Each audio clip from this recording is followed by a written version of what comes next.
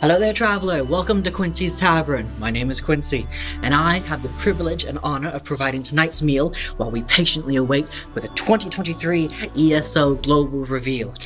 I hope you're hungry, because tonight we have a special treat for you. I was thinking we would do something slightly rustic yet filling, but also with a more refined presentation for the veteran adventurer such as yourself. I had ingredients from all across Tamriel brought in for tonight's special occasion, and I'm so excited to spend some of this evening with you tonight. We do have a few moments before the global reveal officially starts, so how about a snack? I have just the thing. Cabbage biscuits with these bits of bacon all throughout, perfect with some butter and jam. So nice. Sound good? Wonderful. Let me show you how to make them.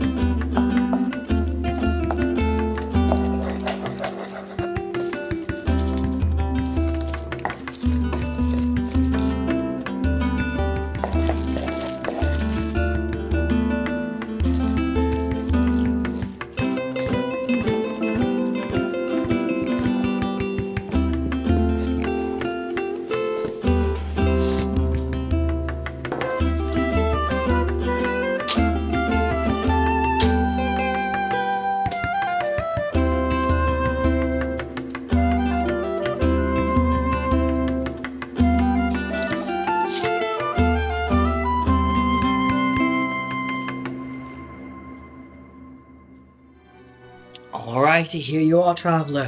Fresh from the oven. Careful, they're still very hot. But I think with that, we have everything we need for the ESO Global Reveal. Now go get us some drinks. You don't go nowhere. Eat to your heart's content.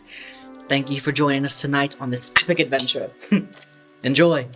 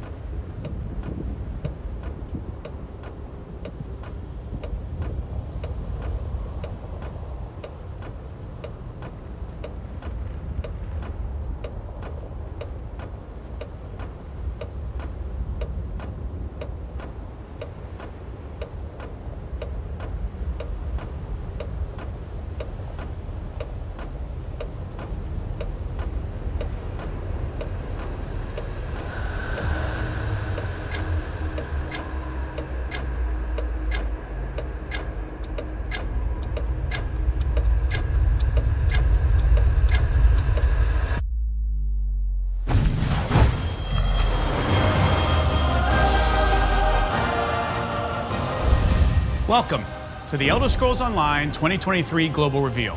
Whether you're coming from our developer direct or just joining us now, we've got an incredible show today.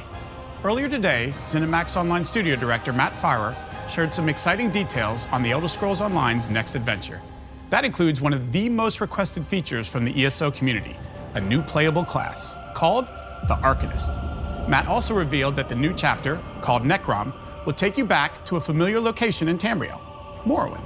And while there, you'll run into a familiar face, a well-known Daedric prince from the Skyrim Dragonborn DLC. That's just a taste of what's to come. We've got a lot of ground to cover, so let's get started. Once again, it's my great pleasure to introduce the Elder Scrolls Online's creative director and my friend, Rich Lambert. Hey, Rich. Hey, Pete. Good to see you here. Yeah, it's so great to be back to talk with you about all the new fun things the team's been working so hard on. I can't wait to share it with you all. All right, it's time to talk Necrom. Are you excited? I'm thrilled for this year. We're going to be exploring a new story and theme centered around the Dark Elves and Hermaeus Mora. The best way to describe this story is shadow over Morrowind. But before I go into any more detail, we've got a great way to introduce you to the mood and feel of this arc. It's Elder Scrolls meets cosmic horror, and I can't wait for you all to see it. Well, they don't have to wait any longer. This is the Elder Scrolls Online Necrom.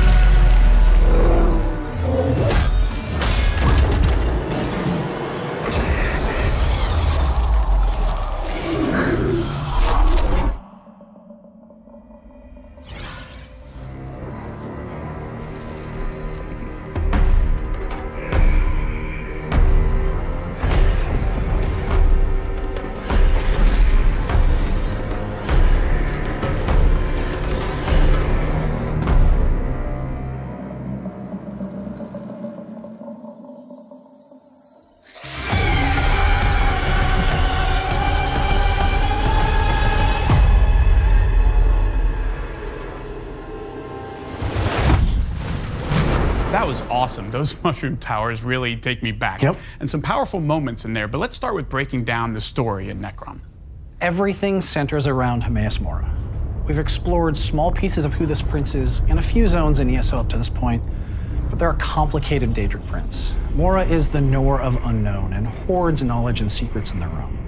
Some of these secrets are just too dangerous for any being to know. There are hidden powers that threaten Mora's realm of Apocrypha, with the ultimate goal of uncovering one of these secrets. A secret so important and so dangerous that if discovered, it can unravel all of reality. This isn't just Tamriel that's in trouble, this is all of Nirn. Yes, absolutely. So where do our players fit into the mix? Players are essentially being tested by Mora to see if they are worthy to help aid them. So over the course of this adventure, players will become sort of a protector of this ultimate secret that these hidden powers are searching for.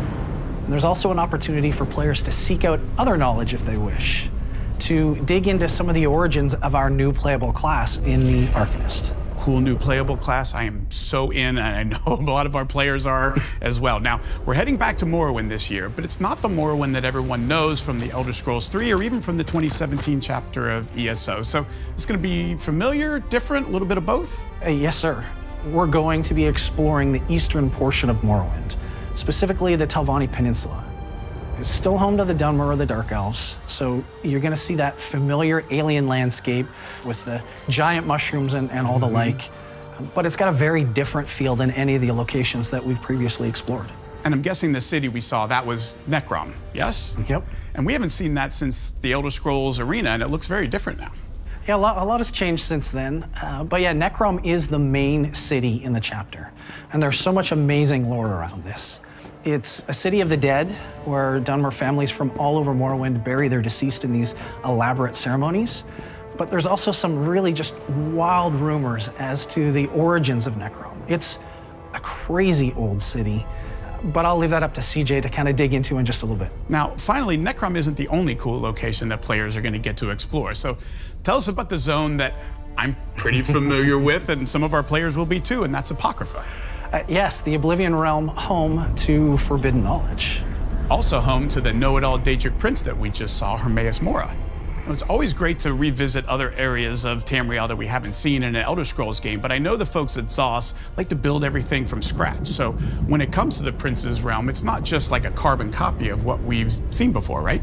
The Apocrypha that you know and love from Skyrim it's definitely there. The dark inky waters, the towering stacks of books, you know, those unique yellow-green skies.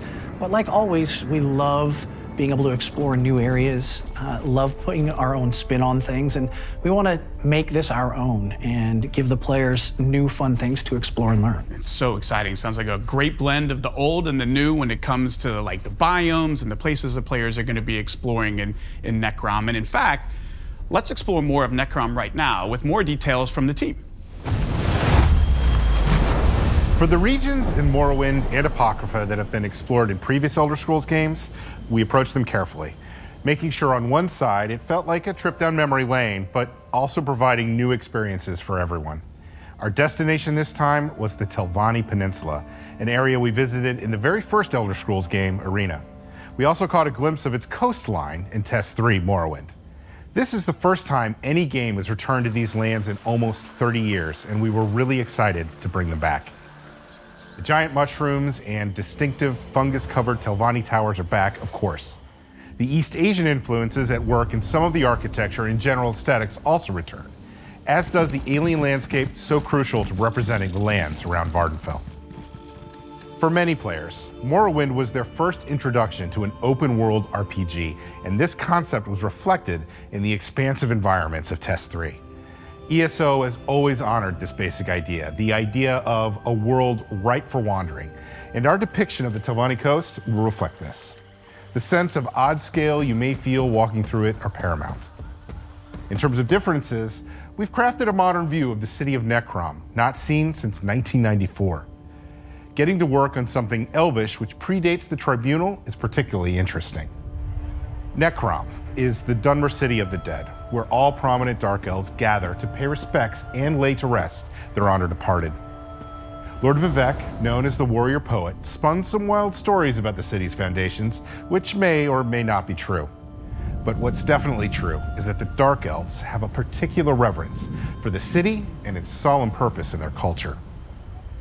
It's naturally a cool thing to be able to contribute in any significant way to a long-standing piece of Elder Scrolls lore. For the Telvanni coast, we had a lot of fun playing with the legend of Necrom's foundation. Specifically, the lore of Vivek himself having defeated the great beast Gulgamorgil, whose bones supposedly lay the foundations for the city. Entering Necrom for the first time, you're bound to notice the towering rib-like rock formations which envelop the city. The Dunmer have even added some runic symbols on the faces of the rocks themselves in recognition of their supposed origins. Is the legend true or simply apocryphal? Come tour the lands and make your own decision on that one. Necrom is intended to be monumental, reverent, and yet fit in with the shapes and forms we're used to seeing in Dark Elf architecture. The distinct arched doorways and decorative elements are there, as well as the detailed mosaics on the opulent interior spaces. We specifically took a lot of inspiration from the classic Telvanni buildings in Morrowind. And finally, we have Apocrypha. Whenever we venture back into territories from previous Elder Scrolls games, we always try to make sure that our players feel like they're genuinely returning to lands they've traveled before. We took our initial visual cues from the Skyrim Dragonborn DLC. Then we expanded on the ideas presented in the original. We'll be sharing more details on the unexplored areas of Apocrypha later this year. For the meantime, let's talk about the parts that players are a little more familiar with. Some lands in Tamriel appear quite normal to our mortal eyes, and some, like the Telvanni coast, feel foreign. And then there are the Oblivion Plains, whose lands bend our mortal perceptions into the most alien landscape possible. In crafting the Plane of Apocrypha, it was important to remember that Hermaeus Mora doesn't really adhere to traditional ideas of good or evil as many other Daedric princes do. Likewise, Hermaeus Mora's realm isn't a representation of good or evil either. Our take here was to explore the idea of ancient records and how they might be represented physically in a plane such as this. We created fossilized impressions into the rock walls and emerging from the ground, representing the cataloging of all life, experience, and knowledge. Realms of Oblivion are extensions of their master, and so Apocrypha is a clearinghouse for knowledge. It's a repository. It is intended to feel like a place where ancient things and ancient ideas can be preserved, perhaps even hidden, but never lost. There's a ton of story emitting from these locations, from the environment to the architecture. Of course, the characters and creatures breathe even more life into our world. When we chose the setting for Necrom, we knew we had to deliver a story that lives up to this location, and the team had a lot of fun bringing this story to life. If you're not super familiar with any of the fantasy names that we've been talking about, imagine a holy necropolis in the middle of an ancient hierarchical society presided over by extremely powerful mages. Yeah, there's a lot of fun tensions there for us to play with. Necrom remains neutral territory in regards to the great houses of Morrowind. Keeping the City of the Dead neutral means all Dark Elves can appease their ancestors and ensure their bodies are taken care of, even as the Three Banners War rages on. This is incredibly important since the tradition of bringing the dead to Necrom predates the Tribunal and the creation of Dark Elves as we know them. It's an integral part of the Dark Elves' cultural identity. In other words, this is an ancient City of the Dead which isn't controlled by any one Dark Elf house, even though it's surrounded by the Telvanni Magisters, some of the most egotistical and powerful mages in the entirety of Tamriel. But the peninsula isn't the only place you'll get to explore. As a writer and certified library nerd, I'm so excited that this year we get to take you to Apocrypha for the first time since the Dragonborn DLC. You'll be accompanied by Laramil the Wise, a powerful mage who works with Hermaeus Mora, the Prince of Forbidden Knowledge. Notice I said with and not for. Laramil doesn't worship Hermaeus Mora. They have a working relationship that's built on mutual respect. As much respect as Hermaeus Mora can have for a mortal. See, mortals don't really survive in Apocrypha for a long time. Knowledge is enticing, but you'd be a fool to assume that it's harmless. And the sheer amount of information there tends to melt mortal minds, mangle their bones, contort their flesh, and turn them into terrifying creatures called the Hushed. Some books are lifeless collections of paper, totally safe to pick up. But others house tome shells, small Daedra who live between the pages of Apocrypha's first editions. They may not necessarily attack you, but if you've ever picked up a shell on the beach only to discover that there was a hermit crab already living in it, then you know just how surprising a tome shell can be. Tome shells and Hushed aren't the only denizens in Apocrypha. No, Apocrypha's guardians lurk around every corner. Seekers attend to the vast library, while lurkers wait beneath the inky waters to dissuade any stubborn researchers from discovering Apocrypha's more dangerous secrets. It's best to be sure that you're really alone before you pick up some light reading. You'll even meet a clanless Dremora called Torvasard, who refuses to let the secrets of Apocrypha remain undisturbed. Torvasard's motives are as mysterious and complex as his allegiances. It's really hard to tell if he's friend or foe. This chapter isn't all about exploring crypts and making friends with eldritch horrors. There's a dark threat coming for both Apocrypha and Nirn. Vampire mercenaries known as the Dusksabers prowl the Telvanni Peninsula working for Magister Shelreni Barrow. Shelreni seeks to climb the ranks of her house by any means necessary, even working with anyone who will give her the power to achieve her goals. Not everything will be hidden and mysterious, though. If you've played ESO before, there are a bunch of familiar faces for you to find throughout this chapter. I won't spoil all of the surprises, but we are bringing back my favorite Moragtong assassin, Asher. Okay, yes, Narya will make an appearance too. With all this focus on secrecy and forbidden knowledge, it'll be up to you to discover the truth and stop enemies across Eastern Morrowind and Apocrypha. Good luck! Hey everyone, we're excited to let you all know that the Elder Scrolls Online Necrom is available for pre-purchase right now.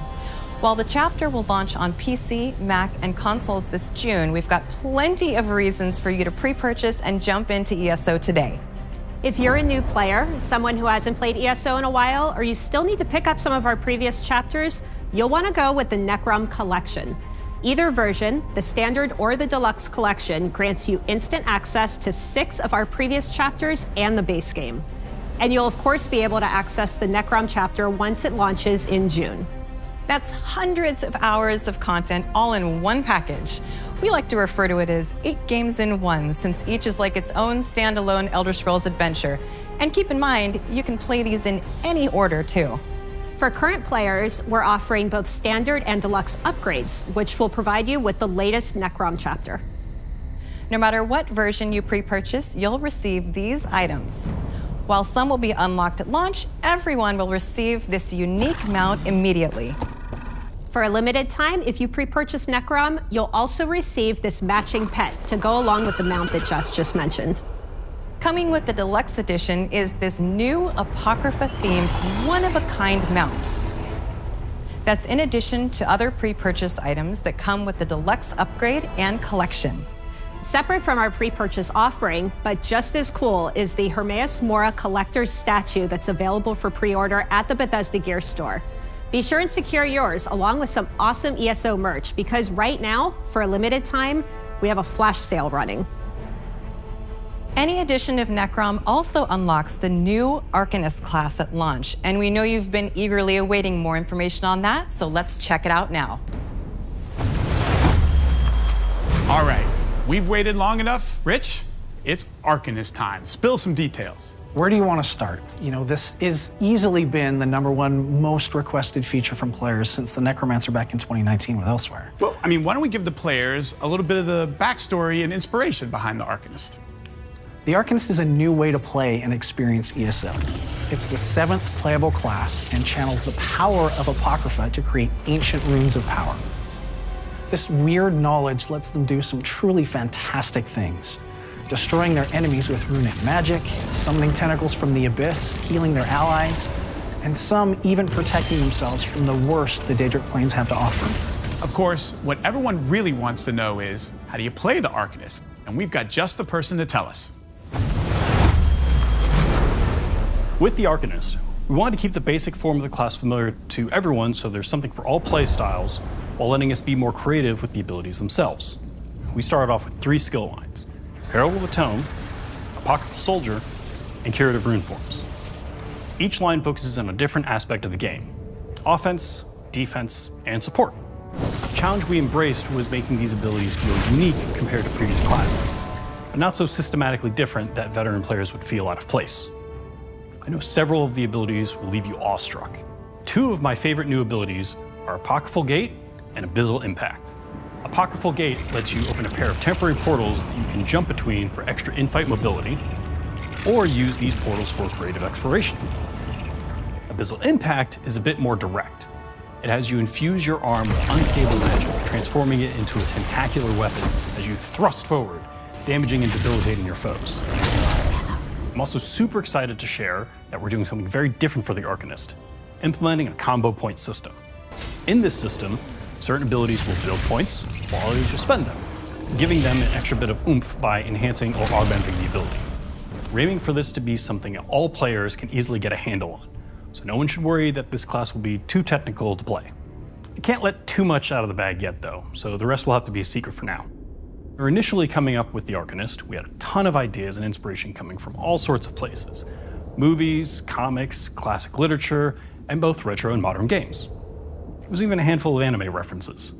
And while we had a lot of great ideas, there was one that led us to a major breakthrough and helped bind everything together: the Black Books of Hermaeus Mora.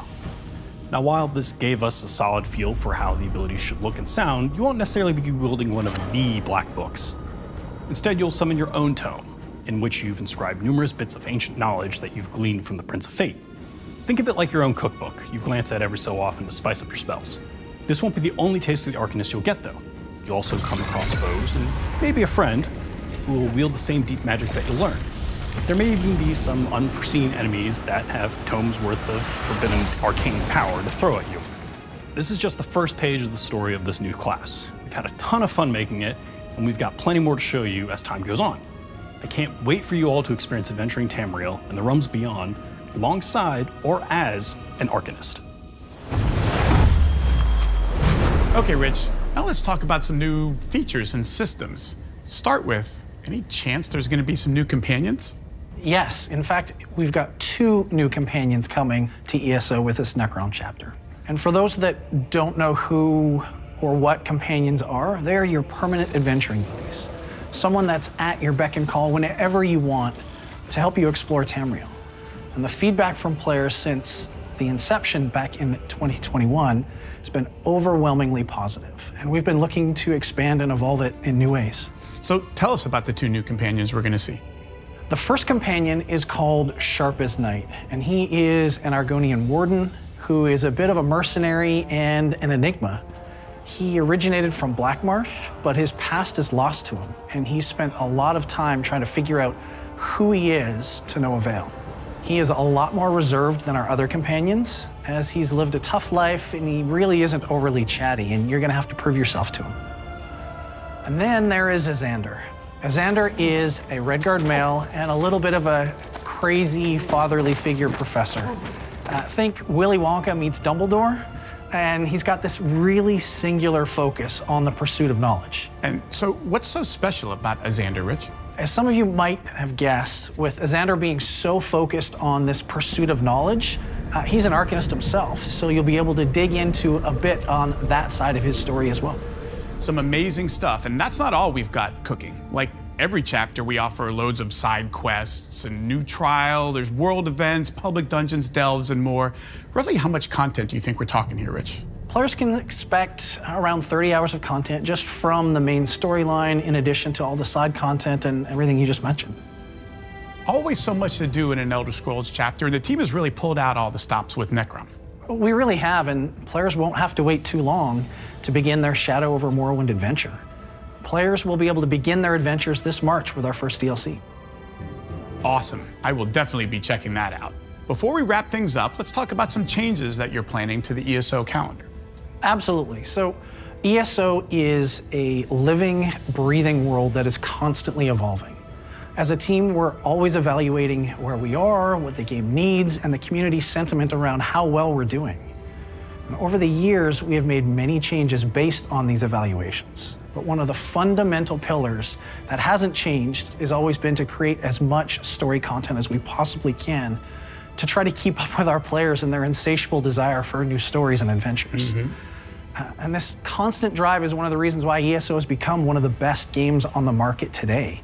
There's so much to do, so many stories and locations to experience, tons of systems and various activities to participate in solo or with friends. So what's changing? We want to continue on creating these new adventures while also addressing quality of life feedback and bugs that have emerged over time. In other words, we want to focus on polish and iterate more on cool ideas, be it stories or systems, with the overall goal of making each release as solid as it can be. The first half of the year isn't really going to change much. We've been hard at work on a lot of this stuff for a very long time. We're still doing a dungeon DLC with 2 new dungeons and a prologue quest to kick off this new arc. The chapter is releasing in June with all the goodies you love and expect. Where things are changing this year are fall and winter. That's great news for players. Don't stop. Keep going. Late summer, our focus is going to be on bugs and quality of life additions. Things like pre-made group finder or an all-in-one attunable set crafting station as examples. There won't be any dungeons in this update because for update 40, which comes towards the end of the year, the team is working on something really epic, something pretty special that they just need more time on. I mean, come on, Rich, we gotta give them more than that. Okay, fine. How does an endless dungeon with a buddy sound? Oh, sounds good. We'll have a lot more info on this later in this year, but I'm insanely excited about this. Sounds very cool. Well, Rich, I want to thank you for all the details surrounding Necrom and the Shadow over Morrowind adventure today. I know I'm excited to play, and I sure hope everyone watching is as well. We are just as excited.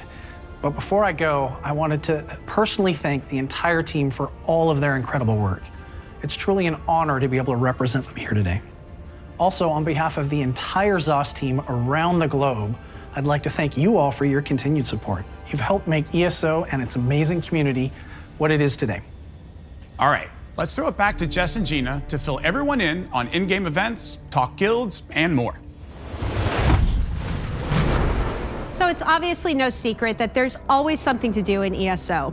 In addition to all this content, we offer a wide variety of in-game events catering to all different play styles, from PvP to Overland, seasonal festivities, and more. In addition to our quarterly content updates, this year we'll be having 11 in-game events, plus the themed monthly PvP Battleground weekends. In fact, our first in-game event for the year, the Season of the Dragon celebration, starts in just a couple days. And who better to enjoy all these events with than friends? ESO is great solo, but even better with friends, or a whole guild of friends. Whether you're into PvP, 12-player trials, crafting, questing, or even fishing and house decorating, there's a guild or 5 for everyone and every playstyle. You can find your first or next guild via the in-game guild finder. If you're a current player and have a guild who is looking to welcome new adventurers, let us know about it on Twitter. Tag us at TESO Online. And speaking of coming together, we're extremely excited to let everyone know that we'll be hosting an in-person event this spring to celebrate all things ESO and the Shadow over Morrowind adventure. We'll share details on our website and social channels very soon. In the meantime, if you want to learn more about the first DLC in the Shadow over Morrowind adventure, we'll be previewing the DLC and Update 37 live on Twitch this Friday. So be sure and tune in. That was a packed show. Lots of change, lots of new. A quick reminder that ESO Necrom is available for pre-purchase right now. Visit ElderScrollsOnline.com or your favorite online retailer and claim your mount and pet today. ESO Necrom launches this June, and believe it or not, we're just getting started. Stay tuned in the months leading up to launch for even more info. Thanks for spending your time with us. We'll see you in Tamriel.